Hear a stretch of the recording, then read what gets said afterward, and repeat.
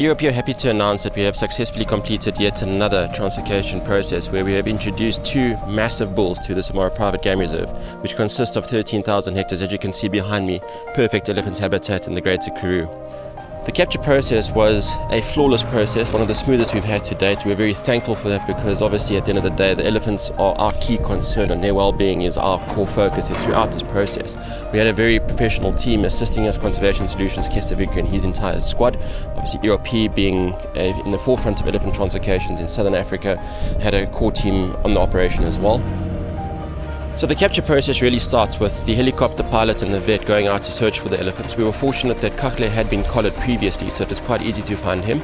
And we knew that we were going to load a younger bull. We didn't really have a specific individual identified beforehand, but we were fortunate enough to find Mvula off the bat and we were able to dart him fairly quickly. And we were quite fortunate because he is an absolutely stunning animal. Once the animal is down, the helicopter pilot communicates with us as the ground crew and we access the elephant on the quickest route possible, being a road or either going through the bush. Once we get there, we ensure that the elephant is stable. Unfortunately, Mbula fell at an awkward angle in the road, which could have had an impact on his breathing. We were able to recover him fairly quickly. So the process from when the elephant is down is stabilizing him, making sure that he is breathing effectively, monitoring his heart rate, and bringing in the flatbed trucks with a crane.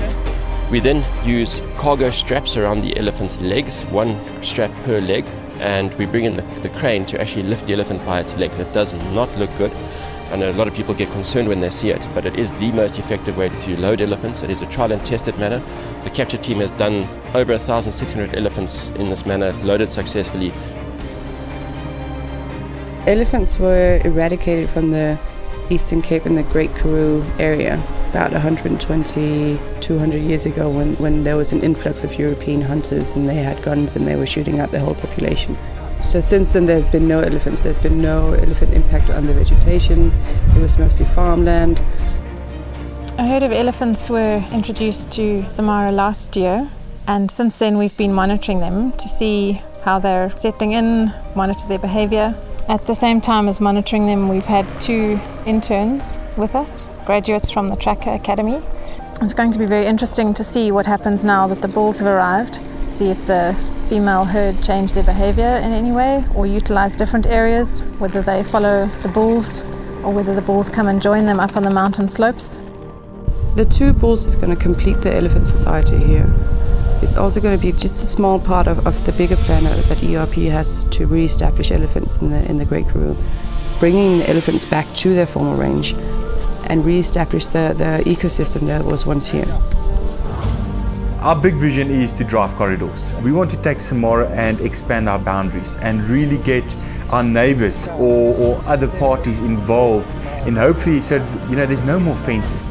Elephants can one day roam over vast distances here, over these Snowberg mountains, in all of these valleys where they naturally occurred many years ago. Our priority is conservation, and then how we can get those corridors and that conservation landscapes to form, we then start building on that. And the elephants is just one piece of the puzzle, because elephants need space, and it will force us to one day get into negotiations with neighbouring properties, with farmers, with NGOs, in order to one day create that bigger corridors. Mvula weighed in at about 5.7 tons and Kakle weighed in at a whopping 6.3 tons. And we load him sideways on his side and strap him down with straps to make sure that he does not move too much during the translocation process from where we capture them or dart them to the loading trucks. We have to cut roads open if the elephants fall in an area which is inaccessible. So it's quite a long process, and we get to eventually the wake-up box, which is pre-assembled the day before, 2 days before the capture. It's a massive box. The elephant is pulled in with a conveyor belt using a truck. So the elephant slides into the wake-up box. We then close both doors of the wake-up box and wake the animal up.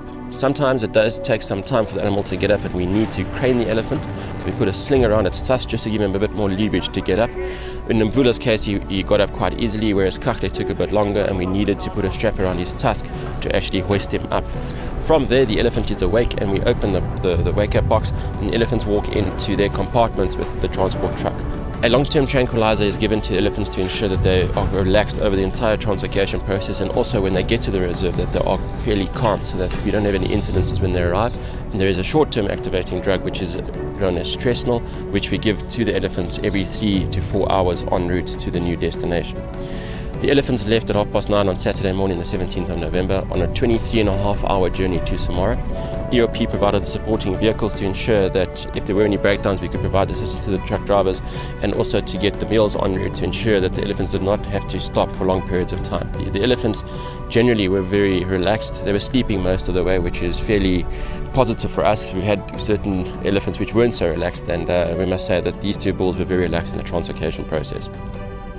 From a conservation point of view, to have two iconic bulls or a species like that return with the females that we reintroduced last year really is going to add value to the social structure within our herd now. Breeding will be able to start taking place, so we'll have youngsters, so that whole social structure within that elephant group will just create a different dynamic. For us also, from a tourism point of view, it will really bring more guests out to the plains of Kamdaboo, because they do create quite an excitement, and let's be honest about it.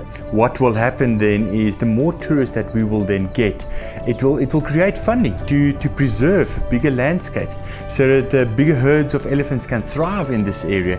And then also hopefully down the line will also create more job opportunities for us, and maybe creating a 1 or 2 extra lodges for us at Samara. Derek and his entire team have just been so helpful for us. Without them, we wouldn't have never been able to get our females last year in October, and now these two massive bulls.